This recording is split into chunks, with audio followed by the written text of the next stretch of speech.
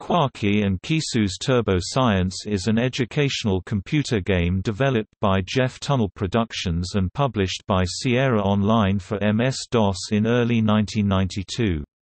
It was designed to teach scientific concepts to children. The game centered on Quarky and Quaysoo Ogandi, two space elves that were green and yellow respectively. With the help of the player, they raced through a town in vehicles ranging from cars to jet packs. To purchase vehicles, the player answered questions relating to science at stops along the way. Each stop had a theme. The construction site was Simple Machines, Clown College was Chemistry, etc. There were 3 opposing teams, 2 tough street fighters, a pair of alien siblings, and a know-it-all named Odessa King.